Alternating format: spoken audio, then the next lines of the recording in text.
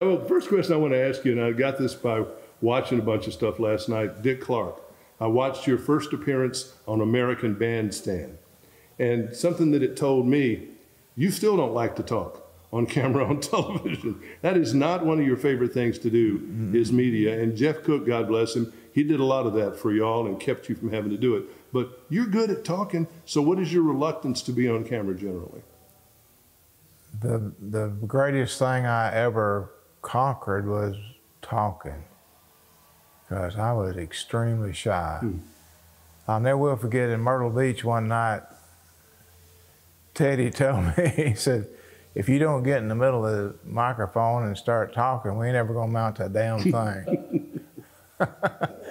And you know what, I took that to heart, and so I tried to put away the shyness and so bashful, and I didn't mind singing, but that wasn't really what I wanted to do. I really wanted to play my guitar.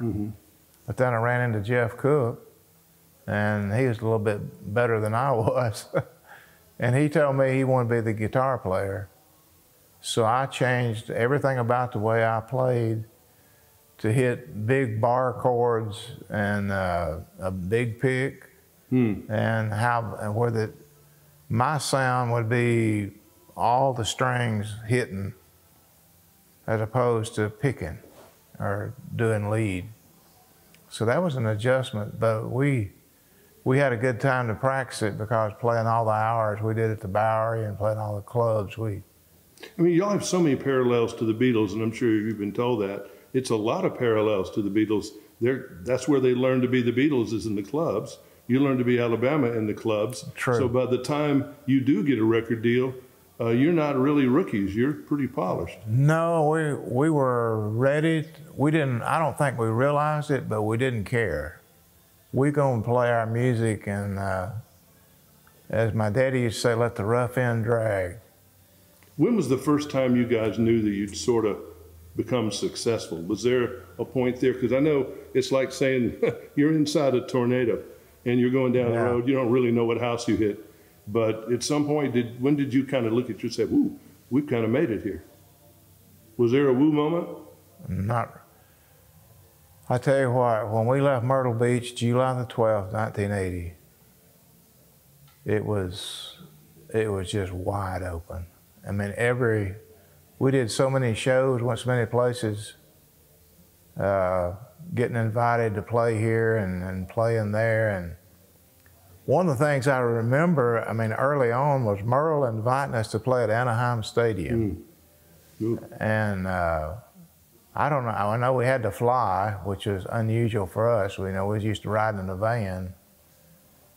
We got there and we started playing, and the people in the stadium went to rocking. Oh. And they were like, don't be, whatever, they're warning people not to be moving around on the stadium, because the stadium was jumping up and down. And that's the first time I ever saw Willie Nelson. I didn't know who Willie was. I had no clue. But I knew who Johnny Paycheck was. He was running the bases while Merle was playing. I mean, he was wild. But that was one of the times that we kind of thought, we're in California. This is Anaheim, California. We're at a stadium and we're playing with Merle Haggard. It was a big deal. Don't you have to thank people like Willie and Waylon and Merle and really Johnny Paycheck, who were all kind of rough around the collar, that you guys looked rough around the collar, and that made you acceptable? Exactly. And, Merle and Waylon were always overly friendly, not in a good way. And we got to tell Merle that the first song we ever played live and was "Sing Me Back Home." Okay. At a high school, and I think that meant a lot to Merle. He was just such a great writer. Always will be one of the greatest writers. To me, the best singer-songwriter that's ever been.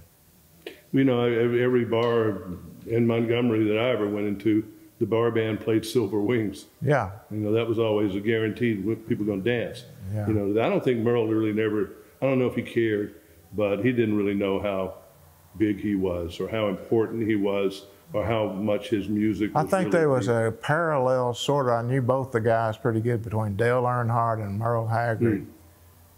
They never really spent time thinking about how great they were. Yeah. And people just loved them. Yeah. Because they were kind of nonchalant about, you know, Dale was the best driver and Merle was the best singer-songwriter. Well, let's talk about this June Jam that's back again. What does that event mean to you? It means a lot. It means a lot. I'm just thankful that we're here to do another June Jam. I mean, it's like, I know our wishes are that we would love to see it continue long after we're gone. I think with Jeff's passing, for me, and I can speak personally for me, the things that we worked out together and worked so hard for, we would love to see that continue for the city and the county and the state and really for artists, singers and performers, that they can come and, you know, have younger people come in or whatever and keep it something that's like we created, you know, many years ago. It's more than a concert. I mean, it's really a week of events. It's more like some type of homecoming, right? That's what it should be. It should be like a homecoming, a happy time. This time, I mean, there's more people who wants to come than we got slots for. And that's a good thing. Because everybody has been at this thing. I was I've been once. It was insane. Billy Ray Cyrus was on fire. Oh, man. And I thought the women were going to eat him.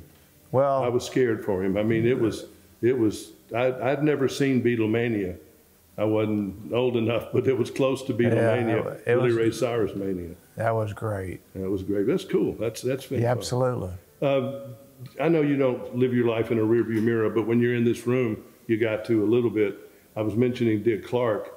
You always had a great relationship with Dick Clark, and you guys always did so well on American Music Awards, and he really treated you guys great. Ralph Henry and Dick Clark, probably two of your greatest fans. He told me something I'll never forget. I can't say it, but to paraphrase, he said, "You guys are always on time." And so I asked him, I said, what do you attribute, I mean, all this stuff that you've been so successful? He said, I always say thank you. And I never forgot that. I always remembered to say thank you. And yeah, between him and Gene Weed and Bill Boyd, we had a great relationship. And it was just that me and Mo Bandy were talking about this the other night on the cruise ship. We opened for Mo at Disney. Is it Disney World or Disneyland in California? Disneyland. Okay, we opened for him, and we had a friendship for all these years. I guess it's in '80. And Mo was staying in a nice motel, and we were staying in a nice motel. But, you know, you remember the good times and the good people. And I never will forget, one of my favorite memories is playing golf with Glenn Campbell, Bill Boyd, and Gene Weed. Because Glenn was a great golfer. And the rest of us were just out there, you know, playing. Glenn was I got to spend some time with him, and I really liked him. And that was rough watching him. Well, he was another person that was so kind to us. And, you know, and I'd seen him on TV, you know, the Glenn Campbell Good Time Hour, and I thought he might be kind of hard to know, and he was just open. Because I used him on a couple of different shows, and he was easy to work with. And he was producible, which is not always the case. And he's also very good. Yes, he was great. But he was producible. If you ask him to do this, he could bend. He wasn't like some stick in the mud. If you remember, the Glenn Campbell and Dick Clark and Gene Weed and Bill Boyd did a lot of stuff, just like we did with them. Yeah. One of the first calls they'd make to see if Glenn was open or see if we was open. I look at, I try to remember all these songs, and I don't know that you can either, you know, all the words No. to them, because it's ridiculous. It's a lot of numbers of songs. But how did you, what was the secret sauce into being able to have a mountain music and Take Me Down? I mean, what was the secret sauce in all these songs? Who was the, you know, who recognized those as hits? All a little of bit us. of everybody? All of us. You know, I never sang anything I didn't like except one or two. And they were huge hits. So I learned to love them. And I'll never forget, Teddy brought me a song. And I told him, I said, well, it's not my kind of song, but I'm not stupid enough not to record it. And it was, you know, Jukebox in My Mind, which was #1 for longer than any single that we ever had. So you know, the thing that was so magical to me about what we did was, once I'd lay it down, I did the vocals live, and I didn't realize I was pissing everybody off, because now and then, you know, you're gonna do the track and come back and sing to it. But I did them live, and I'd stop when I messed up or whatever. And when Jeff and Teddy got a hold of it, Teddy and both of them were just geniuses at laying down harmonies. Some harmonies they would do where they did one track, sometimes they did two, sometimes then I'd come in and double them on some of the tracks. But what we always did is we go out and try those babies out on a live audience. And I remember that we did Roll On in Reunion Arena in Dallas, had never recorded it. And we told the folks, we're gonna truck driving songs. And we worked that song up on the bus, went out and played it live, and that's how tight we were. And it turned out great, of course. Still does. I mean, I watched that when y'all were playing Peanut Festival or something, whatever we were there. I was at a concert. And that audience, from these little kids to these old people, they lit up during that song. Yeah, and right. I don't know what that, I mean, I think it's a good song, Yeah. but it really gets people. Well, you know, I up. told Dave Loggins, he'd written some songs for us, and I told him, I said, I'm looking for a truck driving song. And I don't want this song about trucks. I want it to have a meaning to it. So he called me about 3 or 4 o'clock in the morning, as he did from time to time. He probably don't remember it, but he's like, oh, man, I got a truck driving song. What's it called? Roll On.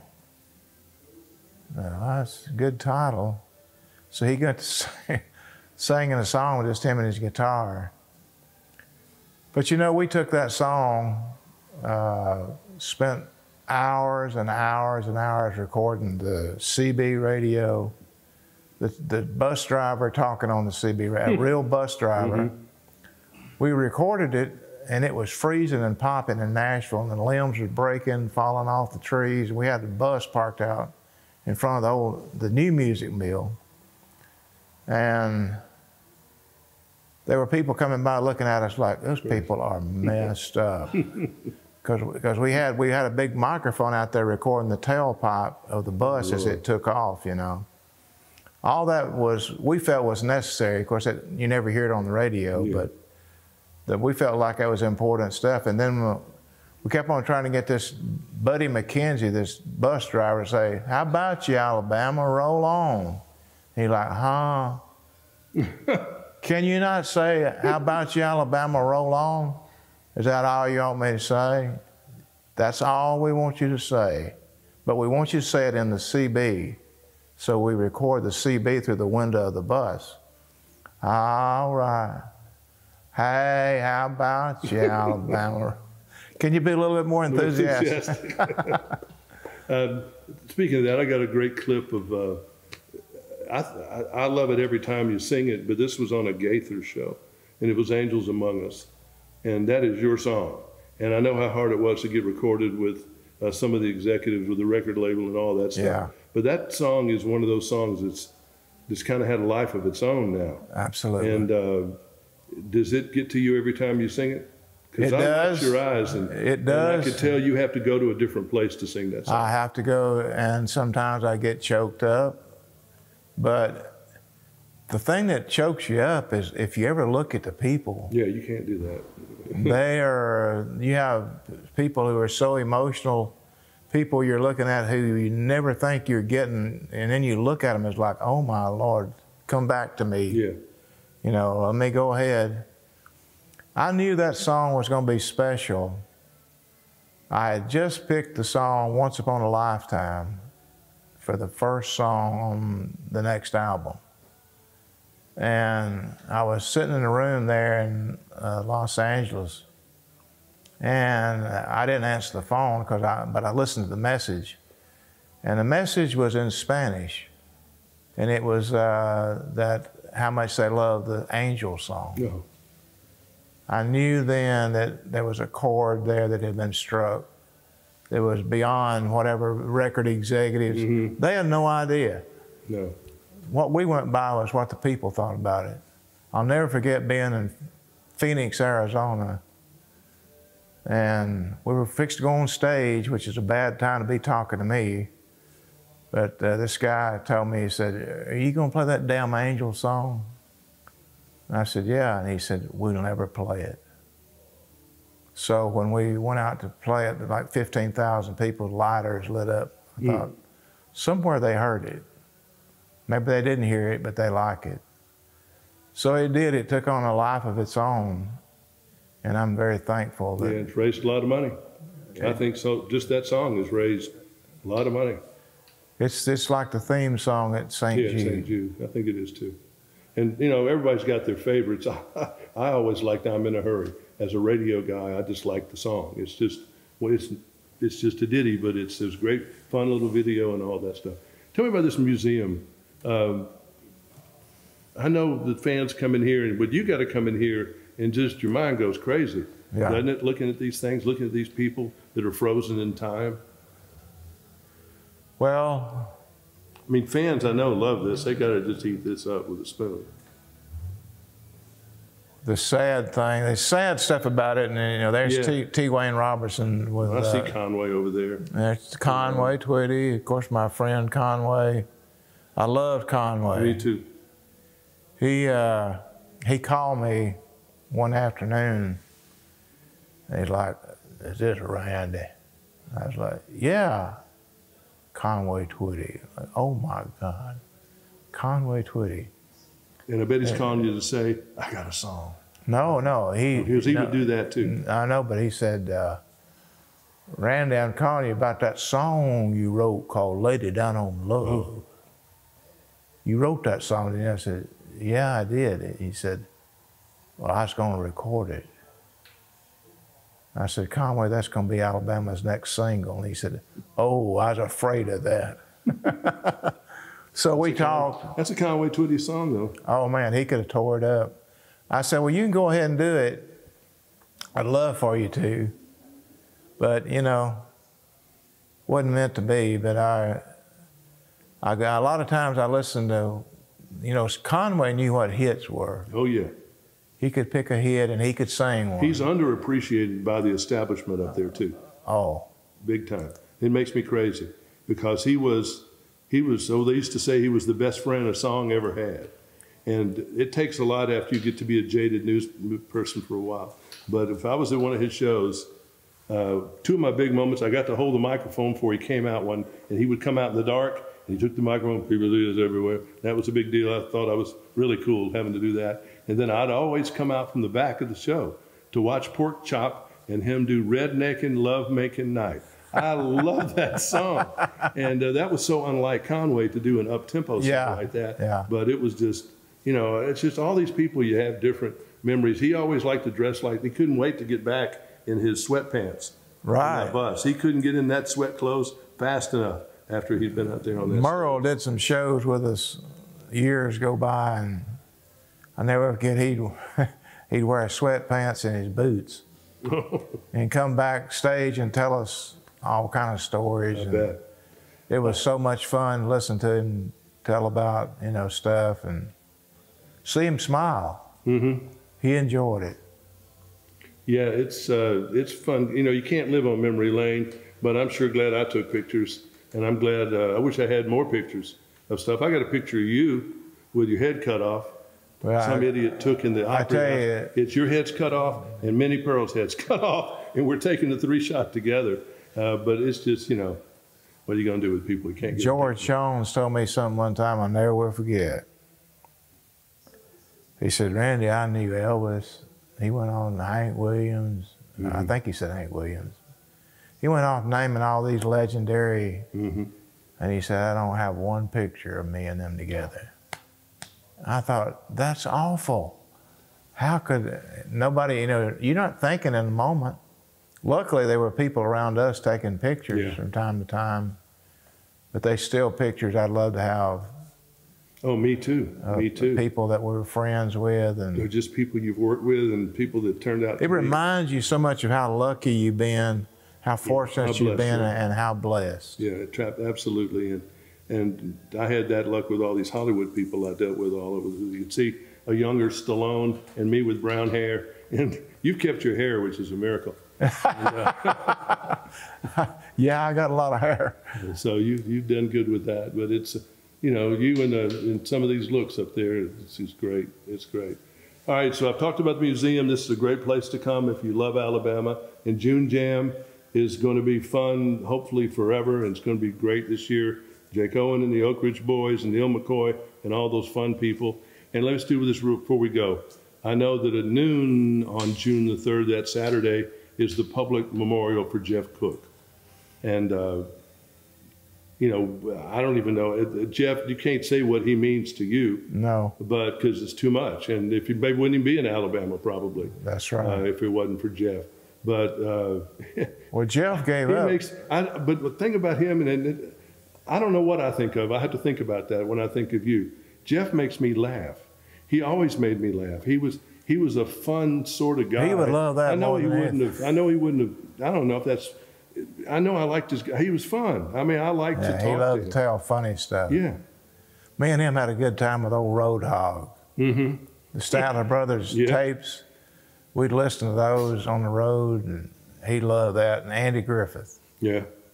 You know, he'd but he would drive down the road on the way to Panama City or wherever he was going, and I was doing oldie radio. I'd come back and do oldies radios in Montgomery sometimes, and he'd call, he'd make a request, you know, for something he wanted to hear, and it was just, I mean, he was a little unpredictable, and, wouldn't you say? Yeah, but it was a good unpredictable. Let's see, give me 5 adjectives that would describe Jeff Cook. Unpredictable. Unpredictable, quick, fast, extremely talented. That's 2 words. He didn't care, he cared more, he loved music. He would play with anybody. It didn't matter what it was, he could jump up and jam with people. And the other thing was with his love and enthusiasm for music, just music in general, and he loved the tape. He loved oldies. And me and Teddy get so irritated at him sometimes. He said, that was on a blue label. Yep, I can do that. And, you know, and a 45. Spiral Staircase, red label, Columbia Records. I have that wrong. I love you more today than yesterday. But not as much as tomorrow. Yeah. I love those. He knew all those. I know. He knew all the oldies. You know, the other thing too is he loved radio. I used to go on Sunday morning in Myrtle Beach. He had a job after all the stuff we did, working all the time, and he would go and be a DJ on Sunday morning at a local country radio station. And, you know, we were trying to figure out how to wake up. But I'd go down sometimes and hang out with him because we could play whatever we wanted to play at that time on Sunday morning. Sometimes the manager would call and say, who's in that studio with you? Well, I know that you know this. I don't see how anybody has a career like this, knowing what it takes to get there. And I know you got to be amazed at it, and I know you hated it sometimes, and I was tired of it and didn't want to think about it. But at the end of the day, you got to pat yourself on the back and say, hey, you know, I'm a survivor in this business, and still can play in the major league. It's amazing. Yeah, it's kind of like, you know, the first few shows we did when we left Myrtle Beach, we would look at one another and like, there's thousands of people out here. Yeah.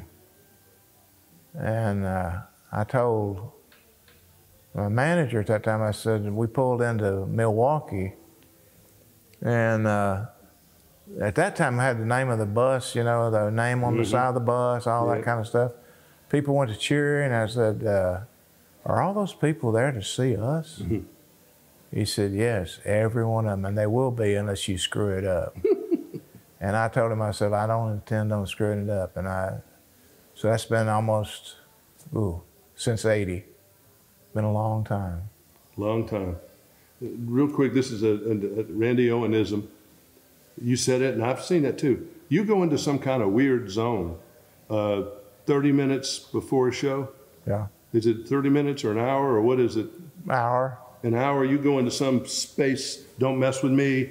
What is it? Do you become Randy Owen, the singer, at that point, and not the farmer, or what is it you do? Well, try to remember what I'm supposed to do and where I am. Yeah. I want to make sure they know not in Pittsburgh, but you're in Cincinnati. I appreciate where we are. And remember, if there's anything that's happened in years gone by that was special, try to remember if I got a letter or a correspondence from some fan or whatever that somebody was sick or that somebody loved a song they wanted to hear. And so I'm not past doing localizing a show, making it local, as opposed to just You're doing this by yourself? Yeah. Usually, okay. Well, yeah, because a lot of the stuff I do is on spur of the moment. And it's all about, to me, it takes you to a thing of fun as opposed to rigid. Yeah. I don't care about, if they want to hear something rigid, put it on the CD or whatever and listen to it. It's perfect every time. I won't be. I don't try to be. I try to have fun and try to relate to that guy sitting out there that got up at 6 o'clock this morning or yesterday morning and worked till 6, drove his pickup truck back home, loved his wife and his children, and gets up and works and does it again. If they do that, more than likely they're an Alabama fan. Yeah. There's a lot of them out there. I was looking at the last thing I just remembered. I was supposed to tell you hello from Doug Paisley, Brad's dad, and because he's one of my best friends. And Brad just got back from Ukraine about 2 hours ago, and I know that video is cool, and he uses it in his show, Old Alabama. That was a funny story. Tell me about that. From my? Yeah. Okay. Well, he was kind of nervous about telling me about this, what I would think about it. And he said, and we copied you and got on your copyright. I said, what's the name of the song? He's like, Old Alabama. And it's like, really? And he's like, does that bother you? Like, Old Alabama? I was like, no. So he's talking about the licks on the guitars. I said, Brad, I have that guitar. I played all the hits with that guitar. And he's like, no way. And I said, yeah. He said, well, I can do it. I can do the licks. I said, okay. I said, but anyway, I said, I've got the guitar. So when I took the Music Man guitar that I played, I hit it and he said, that's the guitar. I said, I told you I had the guitar. So then Jeff went back in and Teddy, and so we, you know, the thing I appreciate about Brad is what he's meant to me with the kids at St. Jude. Yeah, he does it quietly. And also what he did for the tornado thing that we did in Birmingham. That was his stage that he furnished, which cost thousands of dollars. And out of the goodness of his heart, he did that. I'll never forget it.